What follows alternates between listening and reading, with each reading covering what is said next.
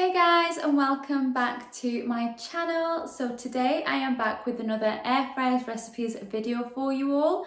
I can see that you guys love content like this from my previous videos, so I'm bringing you a brand new one today. So today I'm sharing 6 new recipes that you can make in your air fryer. So if you are new, I have the Ninja dual zone air fryer. It comes with 2 baskets and it is amazing. I love it. I experiment with it every single day and I really enjoy cooking different foods in there. So the cooking time is so much quicker than a traditional oven and the food does cook to perfection. So I will link all the measurements and the ingredients down below in the description box. So if you want to check that out, all the information will be there in case you want to recreate any of the recipes from this video. Also, please don't forget to hit that subscribe button below. I can see that most of my viewers are not actually subscribed, so please join us, subscribe to the channel so that you don't miss any future content just like this one. So let's get straight into today's video. So the first recipe I'm going to start with is bread. This has been highly requested, so here it is today. So I'm going to be starting with 500 grams of strong white bread flour. Then I'm going to be adding in 2 teaspoons of salt and a 7-gram sachet of active dry yeast. Now you want to give these ingredients a mix. Then make a well in the middle and add in 3 tablespoons of olive oil. I'm using extra virgin olive oil. Then lastly you want to add 300 ml of lukewarm water. And now you want to start mixing the ingredients together until the dough starts to come together. Now I'm just flouring the surface and I'm going to start kneading my dough. I kneaded this dough for around 8 minutes or so. The longer you knead the dough, the better the bread will turn out, so just take your time and knead away. You will notice that the dough is now coming together. If you feel it's a little bit sticky, just add a little bit more flour. That's what I did, and it came together just fine. It got smoother and smoother, and then when it started to look like this, I then formed it into a ball shape, and then I added just a touch of oil into a large bowl. I added the dough into it and covered with some cling film, and I left this for a couple of hours until it had doubled in size.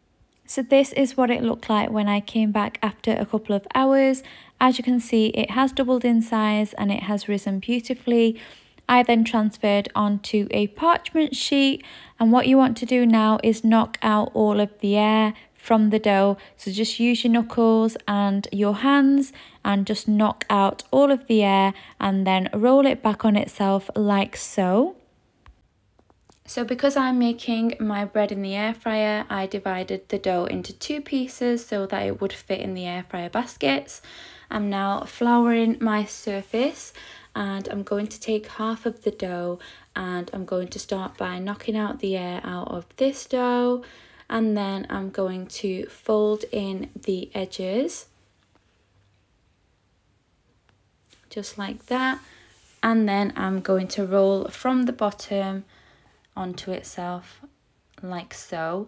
As you can see, the dough is still slightly sticky, so I did end up flouring my surface a little bit more, and then you just want to play around with your dough and try and get the shape that you want. So I went for a bloomer loaf shape, so I'm just playing with the dough, rolling it out and reshaping it into the shape that I want. So once I was happy with the shape and size, I just transferred the dough onto a sheet of parchment paper, and then I repeated the process with the second half of the dough. I then took a knife and I just scored each loaf. Then I'm going to cover them and leave them for another hour or so until the dough has doubled in size, and then I will come back and show you. So this is what my beautiful loaves look like after I came back after leaving them for an hour. I've now got some melted butter which I'm going to brush over the top and the edges. Make sure you cover them well with the butter, it will just give them a golden colour. I'm then transferring them both into my air fryer baskets, and they did fit absolutely perfectly, as you can see. So I popped these into my air fryer at 160 degrees for 12 minutes. I then checked on them and gave them an extra 5 minutes, and they were perfectly done. And this is what my perfect bread looked like when it came out of the air fryer. Honestly, they smell so good, and I'm just going to show you how perfectly they cooked underneath as well. The outside was really nice and crispy, just like you would want the crust to be. And then I couldn't help myself, I had to cut into it to show you. I cut a nice slice for myself that I had after filming this video, but just look at the inside of the bread. It's absolutely perfect. You can see all the little air pockets. So yeah, this is what the bread turned out to be like. I also ended up adding some butter to this warm slice of bread. I mean, there's nothing better than fresh bread with butter on there. And I'm just going to break into it so you can see the texture of the bread as well. This recipe is super simple and it doesn't require many ingredients. So if you haven't made bread in your air fryer, now is your time to do it. If you don't have an air fryer, you can do this exact recipe but just pop it into your oven instead. So let's move on to recipe number 2, and that is baked potatoes. So I love baked potatoes. I think they are a brilliant lunch. So what I've done is I've taken some baking potatoes, which I have washed and give them a good scrub. And now I'm just taking a fork and pasting some holes in them. Then I'm taking each potato on a sheet of foil. I'm going to spray with oil and season with salt. Wrap them up in the foil, and in they go into my air fryer. I will be removing the foil halfway through so that the inside is nice and soft and they are nice and crispy on the outside. And I cooked these at 210 degrees Celsius, and I cooked them for 25 minutes and they cooked perfectly. As you can see, when I took them out, they were nice and golden brown on the outside. And I'm just going to cut into this for you so you can see how fluffy the inside was.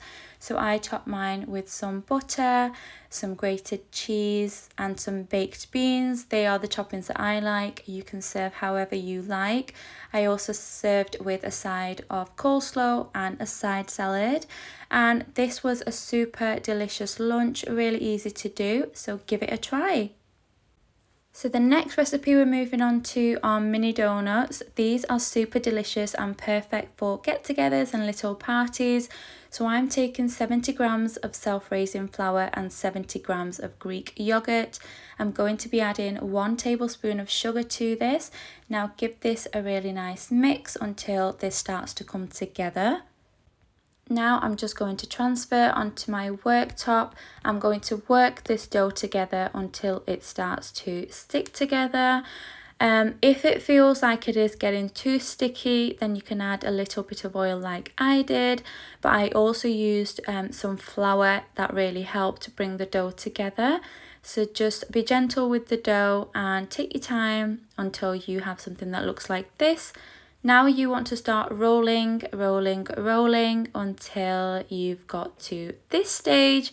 Now we're just going to divide into equal pieces like so. Now I'm going to be taking each piece of dough and rolling into a ball like this. You can pick the size that you would want to make these. I just prefer them when they are smaller because they cook perfectly on the inside. So once you've rolled out each piece into a ball, you want to take a little bit of melted butter and give them a really nice toss in the butter. Once you do this, it will just make sure that they get nice and golden in the air fryer. So now I'm going to be loading my air fryer baskets. You don't want to put them too close to each other, give them a little bit of room apart. So I'm going to be using both of my air fryer baskets.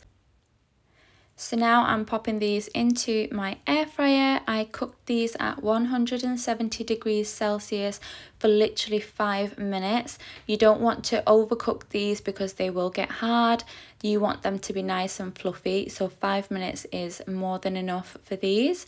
So once I took them out, this is what they look like. They were slightly golden and they are perfectly cooked. So I just transferred them into a larger dish.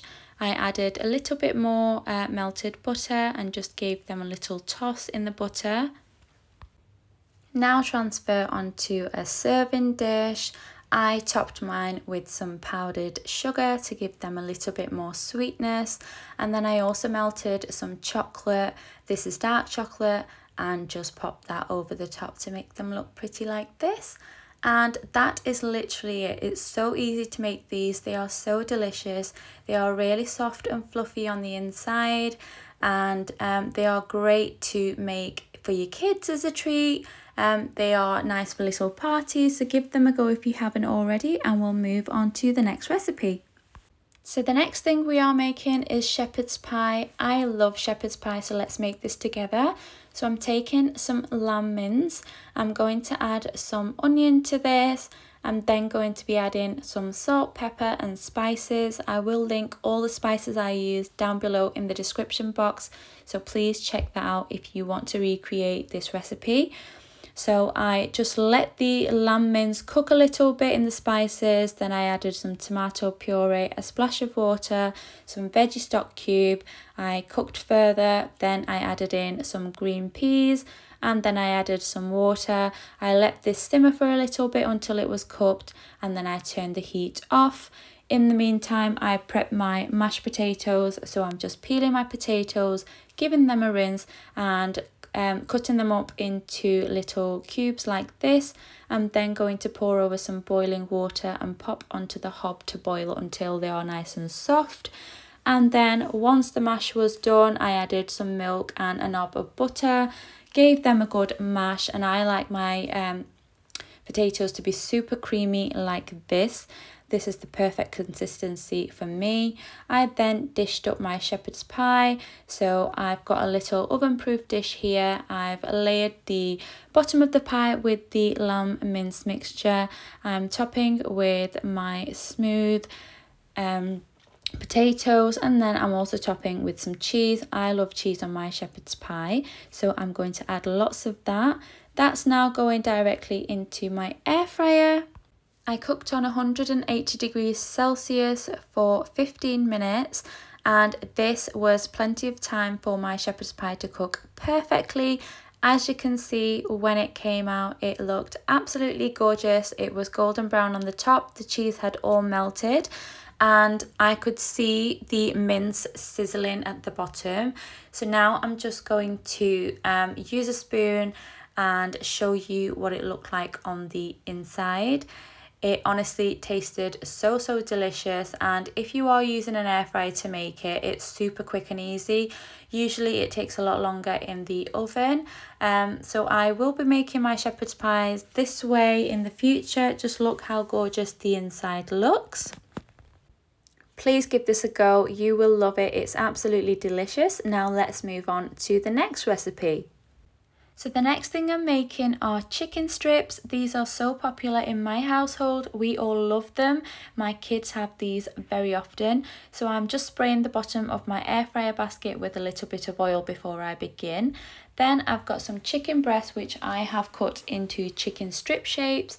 I've got 1 beaten egg, and I've just got some chicken fry mix here in a plate. So I've got some original one and then just a sprinkle of the spicy one. So I like to dip the chicken strips into the egg wash and then directly into the fry mix. This gives it a really nice coating on the outside, and then I'm going to put directly into the air fryer basket. So these went into my air fryer at 190 degrees Celsius for 20 minutes. 20 minutes cooks them absolutely perfectly. I did flip them halfway through. As you can see, when they came out, they were golden brown on the outside. They were super juicy on the inside, and they have so much flavour. You can use any sort of marinade or coating you like. This is the one that we love.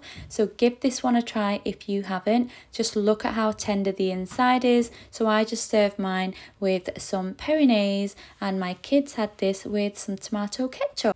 Now let's move on to our final recipe for this video, which is chicken wings. If you like chicken wings, you will love this recipe. So I'm going to be taking my chicken wings and adding some garlic to them. I think I added in around 3 cloves of garlic. I'm also adding in some salt, some paprika, I added some pepper, and I also added in a little bit of oil and some of this Nando's puree sauce. This is the medium one. I find that adding this sauce just gives it a nice little kick, so that's what I did. Gave them a good mix around, tossed them all in that coating, and then I popped into my air fryer. So these went into my air fryer at 190 degrees Celsius for 20 minutes. I did go and flip them halfway through to make sure they are cooking evenly. Now in a pan I'm taking some butter, waiting for that to melt. I'm adding 2 cloves of garlic, which I have finely chopped, and I'm adding in a little bit of chili sauce. I'm just making this to coat the chicken wings in once they are done. So this is what the chicken wings look like once they were fully cooked through. They look really nice and golden on the outside. I then popped directly into the sauce that I just made. I gave them a really nice toss to coat them in the chili and garlic flavour. And then it was time for me to plate up. So I just served them in a large plate. And as you can see, they look so delicious. I poured any of the remaining sauce over the top. And yet these were delicious, a really nice flavour. Give them a go if you haven't tried them already. Okay guys, so we are at the end of my video. I really hope you enjoyed today's video and the recipes I shared with you all. If you did enjoy the video, please give this video a big thumbs up, subscribe to my channel, and do not forget to comment below with any new ideas, anything that you would like me to try, let me know, and I will try my best to give that a go as well and share it with you all. And I'll see you all in my next one.